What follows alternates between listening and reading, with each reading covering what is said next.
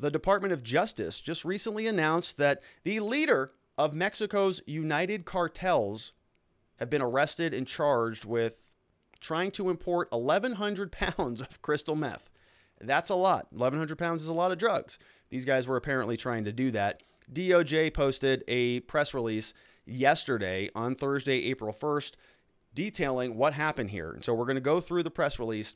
Then we're going to go through the criminal complaint because it is an interesting one. I think it's about 20-something pages. We're not going to go through the whole thing, but it is interesting because it does read, if you've ever seen the movie or the TV show Breaking Bad, almost like that. The way that all of this was unfolding was just fascinating. And so typically, you read these DOJ announcements and it's like, well, they were combing through somebody's computer files and it's a lot of bland, boring stuff. This was not, because they were dissolving the crystal meth in regular house paint and then extracting it out of the paint. They were putting it in concrete barriers so that they could crack open the concrete and sort of smuggle this stuff in.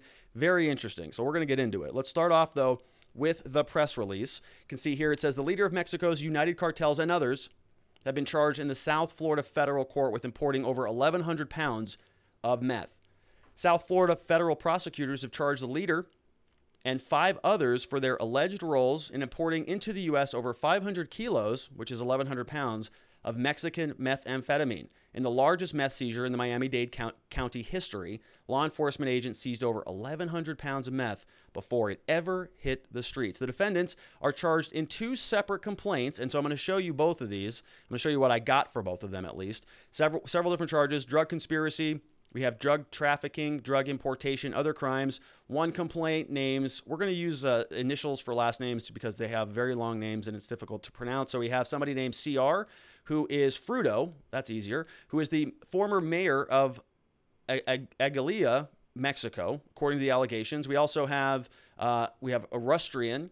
We have CR, they were arrested in Guatemala. Let's put it that way. We've got a lot of people who were arrested in Guatemala on March 30th. A second criminal complaint charges another 4 defendants with their roles. So we have Compran Bedolla, we have Basura Cotto, Gonzalez, Valdez.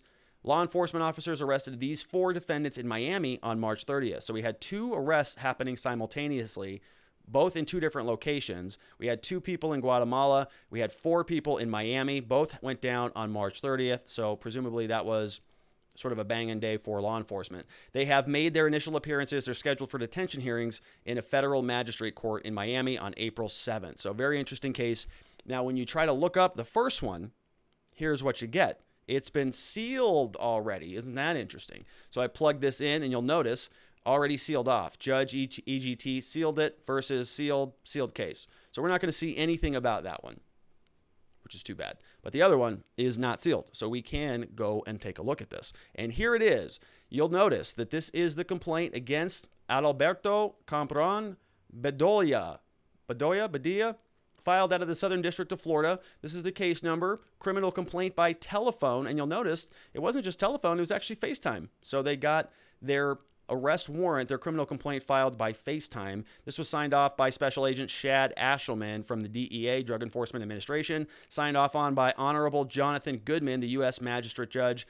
And we got a whole slew of charges all filed out of the Southern District of Florida, ranging on or about January 21st to March 20th. So all this was happening this year, very recently. Conspiracy to import 500 grams or more containing a detectable amount of meth, another importation, another meth charge, conspiracy to possess.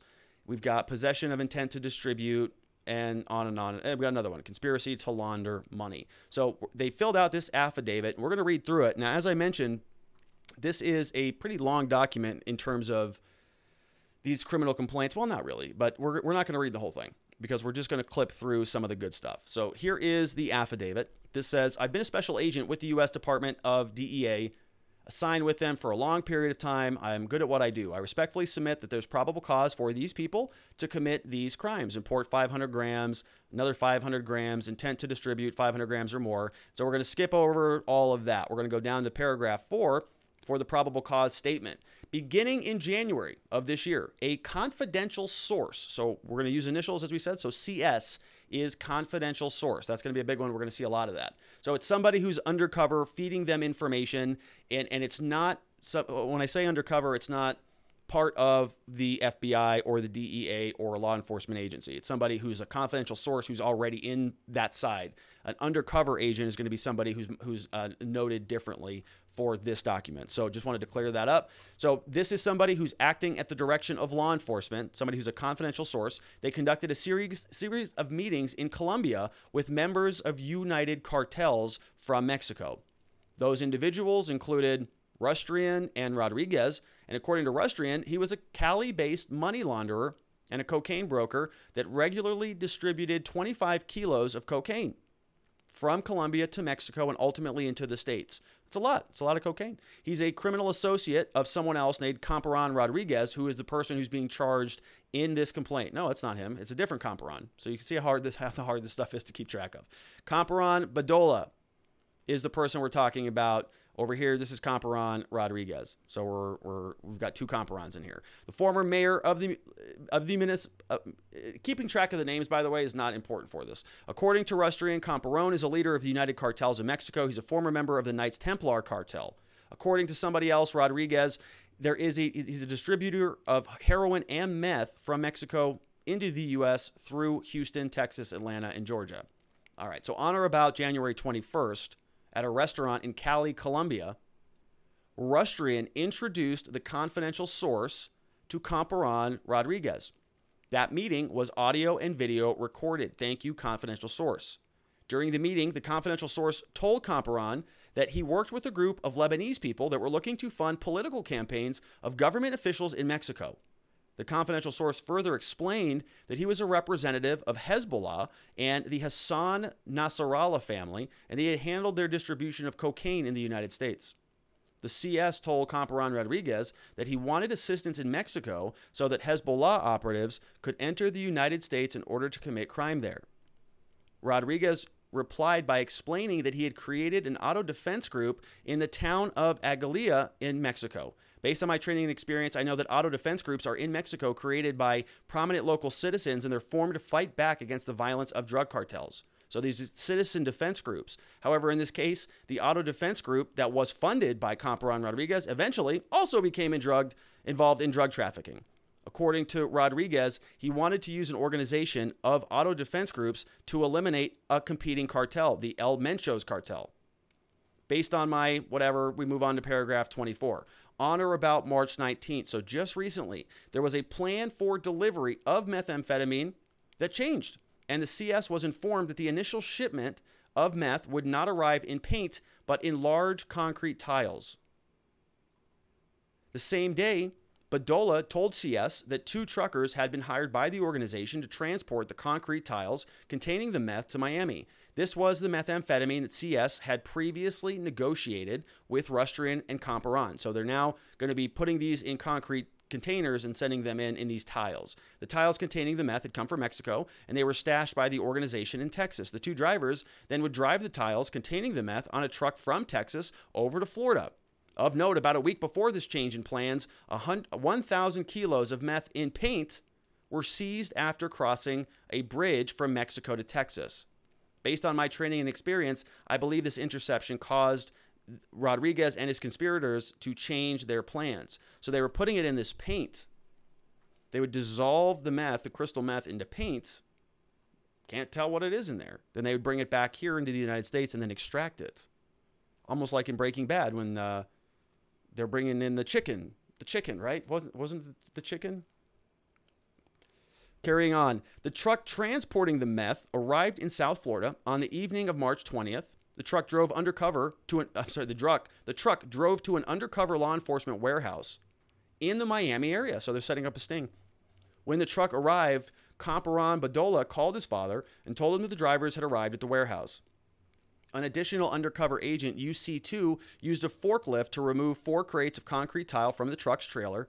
The tile was placed into the warehouse, and the drivers left the area. After the drivers left, Undercover 1, Undercover 2, and the CS and Comparan Badola broke the tiles open using hammers. From within the tiles, law enforcement recovered approximately 200 kilograms of wrapped methamphetamines. The methamphetamine was field tested which confirmed that it was, in fact, methamphetamine. The undercover warehouse was wired to record audio and video, and the removal of the meth from the tiles was recorded by law enforcement.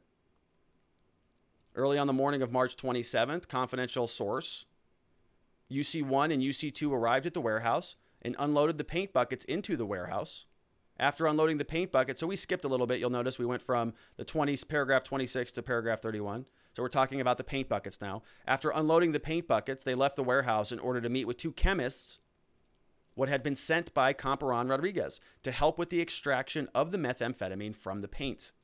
The confidential source and Camperon Badola drove to the hotel where the chemists were staying, and they had the chemists follow in their own vehicle back to the warehouse. The chemists were identified as Silviano, Gonzalez, Aguilar, and Valdez. On Tuesday, March 30th, both undercovers continued to extract meth with the chemists at the warehouse. The undercover cops are extracting meth from paint that's been smuggled into the country.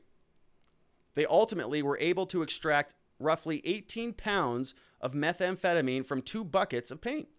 Those are 5-gallon buckets, I would imagine, right? What do those weigh? Probably about 40, 50 pounds, 60 pounds? About 50 pounds maybe. So they got 18 pounds, about 9 pounds per bucket. And the undercover cops are working in the meth lab, helping them extract this out of the paint. It's straight out of Breaking Bad. The same day, the confidential source had arranged Undercover 1 and Camperon Badola and Cotto to meet at a local hotel to transfer the expected $4.15 million in drug proceeds. That afternoon, UC1 and Badola met with Cotto. After brief introductions with all three, Cotto said that he would move his vehicle closer. He moved the car 2 spaces and opened the trunk. Undercover 1 and Badola removed a large suitcase from their trunk, and they placed it in Cotto's vehicle. Undercover 1 then opened the suitcase and displayed a large amount of fake currency. Cotto agreed that it looked good, shut his hatch. At that point, both Cotto and Badola were arrested. Wow. Conclusion. Based on the information contained in the affidavit, I say that there's enough probable cause for the issuance of a criminal complaint, charging them with all of these charges, and possession, and so on, all signed off on by Special Agent Shad Ashelman, DEA, signed off on by FaceTime, and the Honorable Jonathan Goodman. What a complaint. All right, so let's see if we can hop into the live chat just a little bit and see what's going on over on YouTube before we call it a day. And it looks like we can get this going. Let's see what's going on here. All right, we've got couple comments we can bring in. We've got Danette says, no, that's a conversation. All right. Carnival Barker says, I was captivated by the Breaking Bad series. So well put together. That's right. It was a good show. We have Danette says Breaking Bad was a pretty good showing of the industry. We've got Wolfgang Deo says, don't come into the chat. You don't want to see this. We have, let's see what else is going on. We got AJ Millis in the house says, hey, Rob, my man. What's up, AJ? Good to see you. We have Don't Mind Me says, while you might find that strange, the chemicals used in the manufacturing of legal drugs wouldn't sound healthy either. That is from Don't Mind Me. We have David M says, Senator at the border claimed there were 250 miles of unfinished wall already paid for. That doesn't sound good. We have Greg in Houston says, Robert is going to the live chat. It's been a long time since he has done that. What's up, Greg? I know it's been a long time. You know, I've been kind of throwing a temper tantrum at YouTube because they have demonetized us. And so I've been neglecting the YouTube chat, but I love you all. Don't get me wrong. There's no doubt about that. But we've just been sort of prioritizing over at Locals. And because we didn't start a live chat in Locals, my fault. Here we are. We have Rivera says, stay out, Rob. Don't want to be in there. We got Lean J says, Robert, how are you? I'm good, Lean. It's good to see you. We have Charlie Howard says, 1,000 of tons of drugs a year. Who cares? Biden's happy. Wolfgang Deo says, any news on Corn Pop? Has he been discovered? You know, I don't know where Corn Pop is. He might just still be roaming around the mountainsides causing havoc, that old Corn Pop. We got Renee says, hi, Rob. Happy Easter. Happy Easter, Renee. Beth Coddington. Hey, Beth. Good to see you. We have Ryan Jackson says, go to Portland. Everything is legal and there are no more illegal drugs. We have Rob. You don't want to see what we've been saying. Listen, we gotta get back into it at some point. We have Beth Coddington says, been on locals, not been here for a while. Yeah, we've been going on over there. Procrastination Station says, get Discord.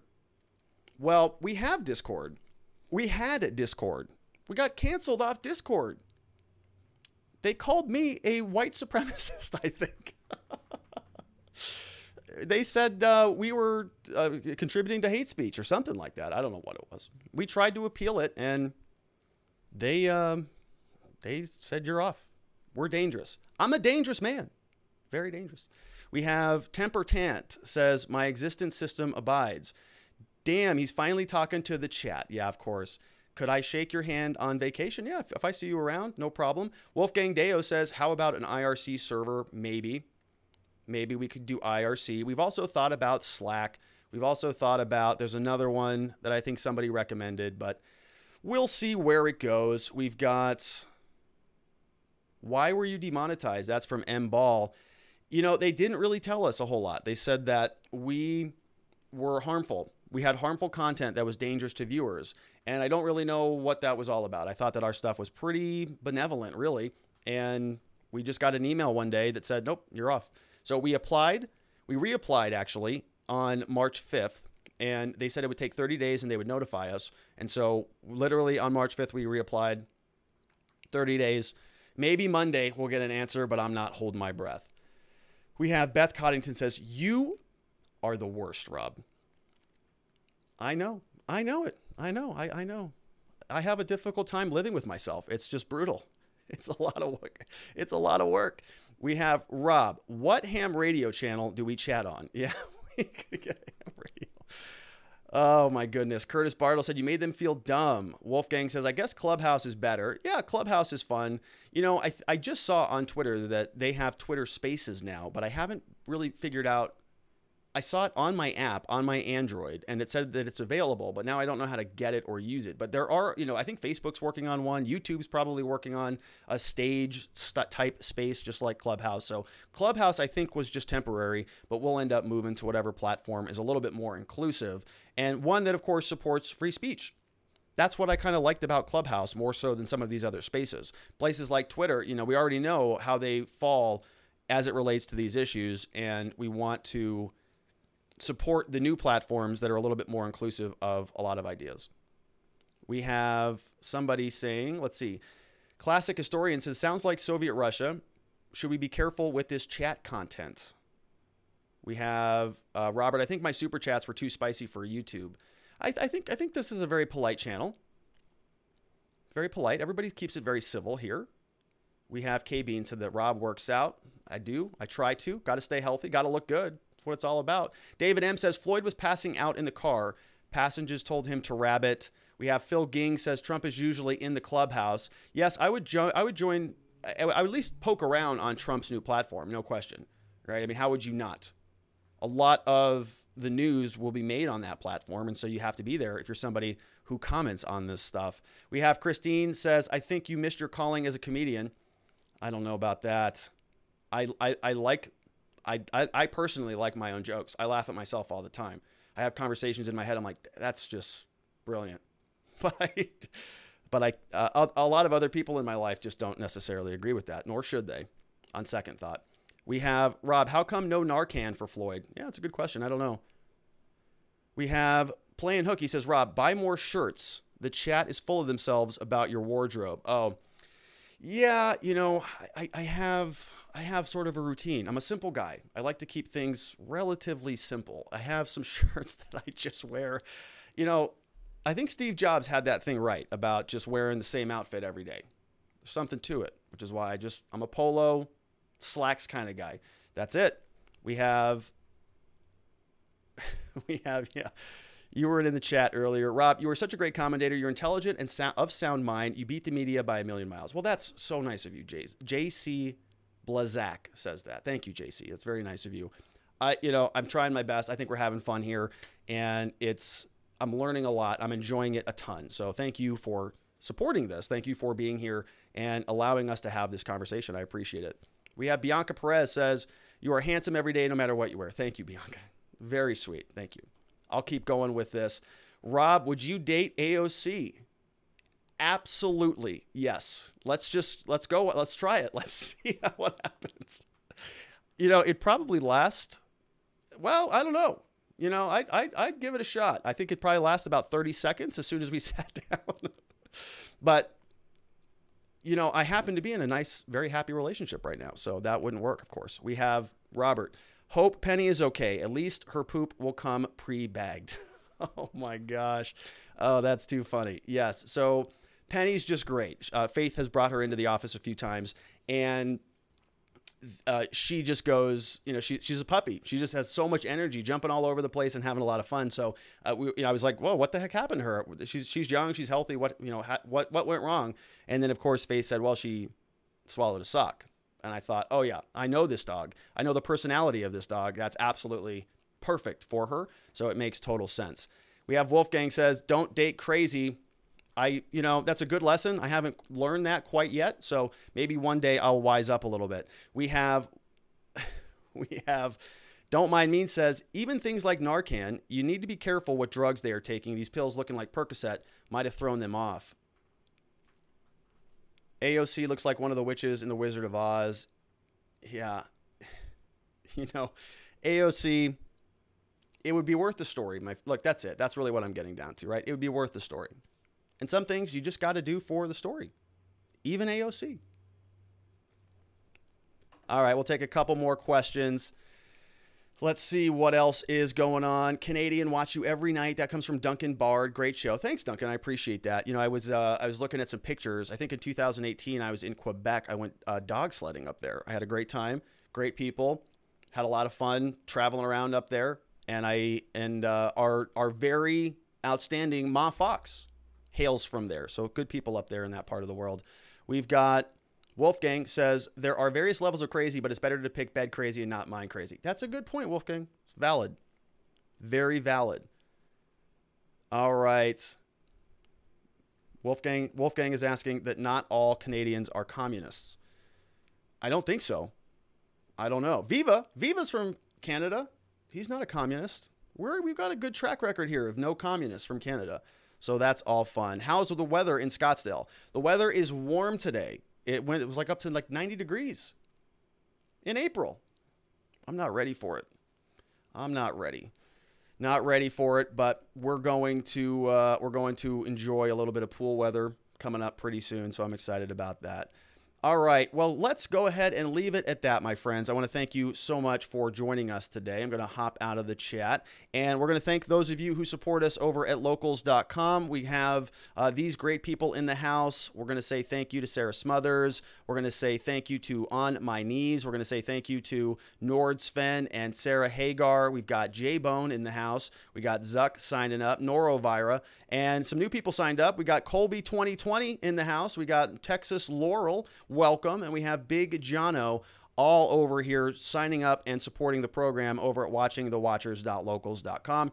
So if you want to join a great community on the internet and help support a platform that is really, in my opinion, pretty nicely focused on some of these issues about free speech and free idea and free expression, I think Locals is a good place to do that. So go on over there and sign up and support us if you can. It's really good reasons to do so. Grab a copy of my book. It's called Beginning to Winning. Take a look at the slides. I will go ahead and post the slides that we went through today on Locals. You can grab a copy of the impeachment party documents, the existence system program, and share links, and of course, meet great people over at locals.com. And before we wrap up and get out of here, quick reminder that I am a criminal defense lawyer here at the R&R Law Group, where we help good people charged with crimes. We have a passion to help them find safety, clarity, and hope in their cases and in their lives. And so if you happen to know anybody in the state of Arizona who has been charged with a crime, we would be honored and humbled if you sent them our way, because we can help. Doesn't matter what it is. If it's a DUI, domestic violence, drug crime, something like a disorderly conduct, leaving the scene of an accident, urinating in public, any of these things that are happening now that the society is starting to open back up a little bit. If you happen to get in trouble, we can help. We're passionate about what we do, and we offer free case evaluation. So if you have anybody you know who needs some help, we would be honored and humbled if you trusted us enough to send them our direction. We'll make sure we take very good care of them. And that is it from me. We're going to be back here same time, same place on Monday, 4 p.m. Arizona time, which is Pacific time, 5 p.m. Mountain, 6 p.m. Central, 7 p.m. on the East Coast. Everybody have a very lovely weekend. We've got a lot to get back to here next week, right back into it with Derek Chauvin and many other things. So rest up, unplug from politics a little bit. We'll see you right back here on Monday. Bye-bye.